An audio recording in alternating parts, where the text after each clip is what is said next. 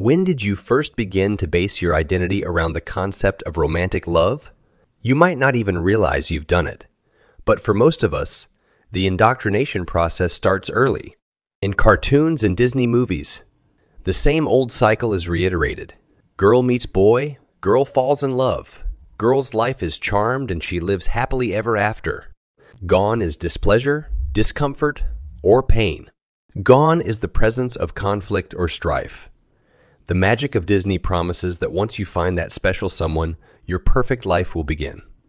And if we don't articulate it in precisely those words, many of us internalize this message at a young age and incorporate it into our worldview. We believe that we won't be complete until we find a partner. We commonly refer to our partners as our other halves, or better halves, intensifying the implication that we need someone else to be whole. And as you've probably seen firsthand, this generates a host of problems in our society. In All About Love, we'll explore the flaws in this ideology and the negative impacts it generates. We'll learn how to restore our idea of love and examine healthy practices for dating and self-improvement. Put simply, over the course of this summary, we'll take a good, hard look at what love really is. How do you define love? Have you ever been asked this question before?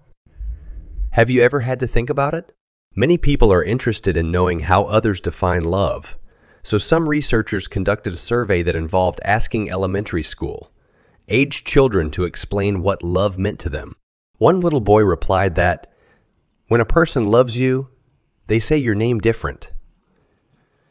You just know your name is safe in their mouth."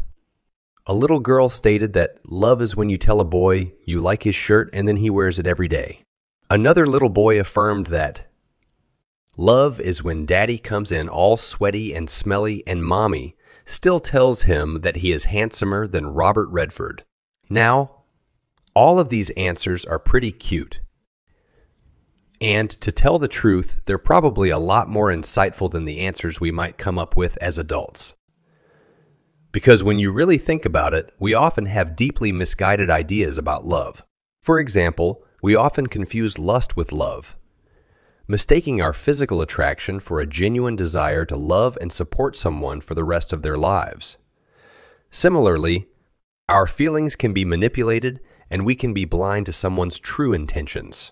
For example, we might believe them when they say they love us, even if their actions tell a very different story.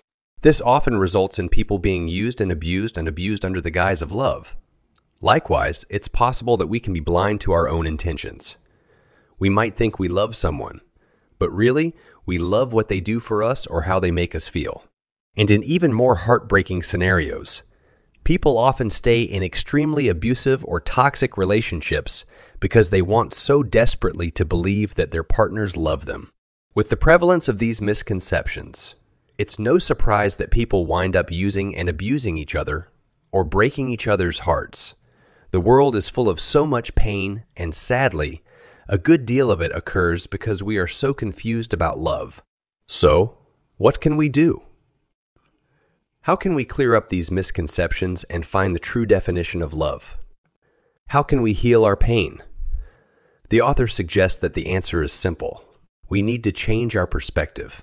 Because we think of love as a feeling, we often make decisions and base our definition of love on the presence, or lack, of that feeling in our lives. But the author argues that we shouldn't think of love as a feeling at all. Instead, we should borrow from the classic old adage which posits, love is a verb, and think about love as a continuous action rather than a feeling that comes and goes. This, she posits, will help us to alter both our perspective and our definition of love. And as a result, we will both love people differently and change our definition of what it looks like when someone loves us. What's love got to do with it? Have you ever used a dating app like Tinder or Bumble? If you have, you probably exerted a very calculated effort in curating the persona you presented to the world. For example, you probably chose a sexy or appealing photo of yourself because you hoped it would make a prospective partner say, "Oh, I want to go out with her."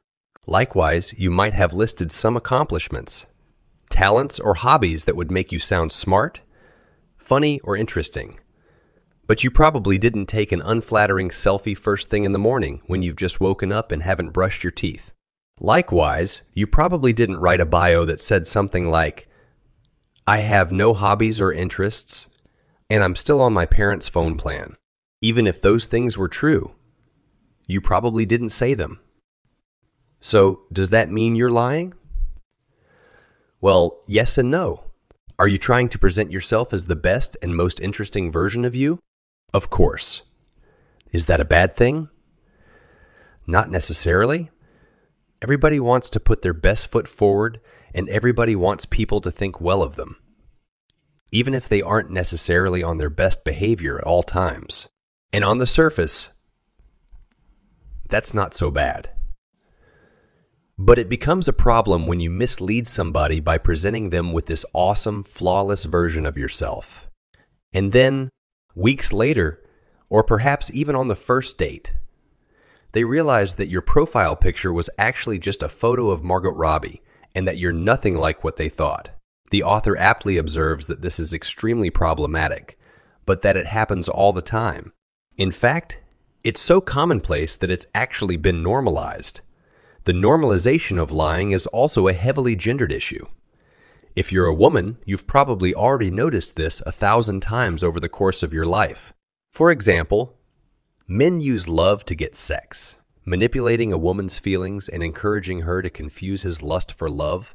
Likewise, women often feel pressured to present themselves as ditzy, clumsy, or helpless in order to bolster a fragile male ego. And these gendered lies can even impact a person's access to professional or educational advancement. Given the prevalence of dishonesty in our society and in our romantic relationships, it's no wonder that our search for love often leaves us feeling confused and manipulated. The danger of falling in love who hasn't heard the expression "we fell in love." It seems like this phrase or some version of it is present in every song, movie, book, and TV show we encounter.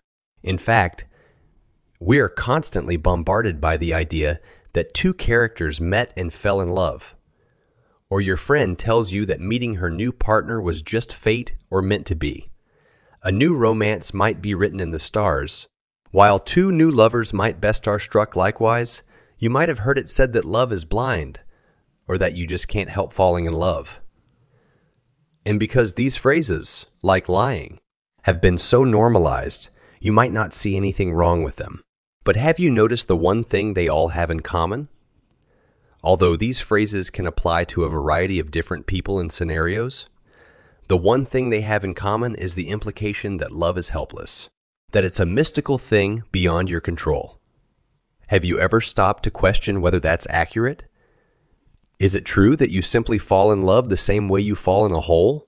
And if you can fall in love, is it equally true that you can fall out of it? The author observes that this perception is one of the primary flaws in our societal view of love. Because if we envision love as being a mystical force that leaves us helpless, we are absolved of all responsibility. In fact, we're even absolved of any need for commitment. After all, if you couldn't help falling in love with a person, you can't really help falling out of love either, can you? So when things don't work out, it can't be because you failed to love and appreciate another person, or because you neglected to put in the time and effort. No, it must simply be because you just fell out of love. As you've probably already figured out, the author believes that this is both profoundly untrue and extremely problematic. That's because it prevents us from viewing love as something that requires work and commitment. It's also in complete opposition to the ideology we considered in Chapter 1, the belief that love is a verb, not a feeling. Because if love is an action that we must intentionally take, then it can't be something that just overwhelms us. So if we want to learn to love our partners properly, then we have to accept that love is more than just a hazy feeling that envelops us and then spits us out. We must take a good hard look at ourselves and identify who we are as people, what we want in a relationship, and what we can give to a partner. The author believes that this last step is especially important because, all too often, when we consider a relationship, we think about what we want out of somebody else. And to an extent, that's not a bad thing. It's okay to want to surround yourself with people who are loving and kind, who will support, encourage, and strengthen you. It's okay to know what you're looking for and what qualities make a good partner, but it's also important to consider what you have to give. For example, are you prepared to be supportive, encouraging, and strong in return? Are you a good listener? Are you willing to be honest with your partner, even when that means telling them something they don't want to hear? Are you willing to love them in good times and bad? Will you love them when you're tired, angry, or depressed? It's important to take these questions into consideration before beginning a new relationship. That's because these questions can help you to identify your potential compatibility or lack thereof. And if you test your knowledge of your prospective partner against what you know about yourself and what you're willing to give, you can get an idea of the relationship's future and whether or not it will be successful. This will also save you the trouble of deciding that you've helplessly fallen in love with the wrong person and realizing it too late. And last but not least, being intentional in love can help you in another area. Because the approach described above is based in realism, it can also help you to avoid a common mistake: falling for the fairy tale fantasy. Whether you've thought about it in precisely those terms or not, we've all been there. We've all gotten swept up in the picture-perfect images portrayed by romance movies or the blissful lyrics of love songs. Because the media only represents a very one-sided image of romance, we often succumb to the mistaken idea that it's supposed to look like that all the time, even if we know real life isn't always perfect. Sometimes we still find ourselves being unreasonably disappointed when our picture is perfect. When our picture is perfect, romances are revealed to be less than perfect. Maybe your knight in shining armor snores. Maybe when you get to know each other better, you realize your significant other has some nagging insecurities or unattractive traits. Your moments together stop feeling like a scene from a romance movie. And at this point, many people grow disillusioned and decide to jump ship. Because it's not perfect, we assume that it must be fated to self-destruct. But that's not always true at all. While it's certainly true that some people are just incompatible or that some partners are toxic to each other, that's not always the case. Sometimes relationships are abandoned because people have the wrong ideas or assume that the relationship is doomed just because the honeymoon period has ended. But the author knows that real love only flourishes with time, trust, commitment, and mutual communication. In fact, she believes that mutual growth is the most important ingredient for a successful relationship. That's because mutual growth involves honesty and realism. You accept that you're attracted to each other, but that neither of you are perfect. You accept that you're going to have bad days, stressful days, or days where you get on each other's nerves. You accept that you both have room to grow and improve. And rather than giving up on each other, you're committed to growing together and encouraging each other to become better. And in doing so, it's also important to remember that traditional gender roles are impediments to growth. When we assume that men and women inhabit separate spheres with separate responsibilities and separate emotional landscapes, we deprive ourselves of the opportunity to grow together. So, as you seek to build a healthy and loving relationship, try to let go of toxic, preconceived notions about male and female roles. Instead, work on replacing those ideas with a free and open-minded commitment to growing with your partner and embracing the people you are. Because that's what real love is all about. Our society is fraught with a host of toxic misperceptions about love. Often, we misunderstand what love is, what it means, and what it looks like. And this can result in a variety of unhealthy attitudes and relationships. But the author believes that love at its core is a verb. Love is an action, not a feeling that simply comes and goes. And this means that we must be committed, intentional, and generous in our attitudes toward love. And when we reconstruct our idea of love, we can build healthy and committed relationships that are grounded in mutual growth, respect, and trust.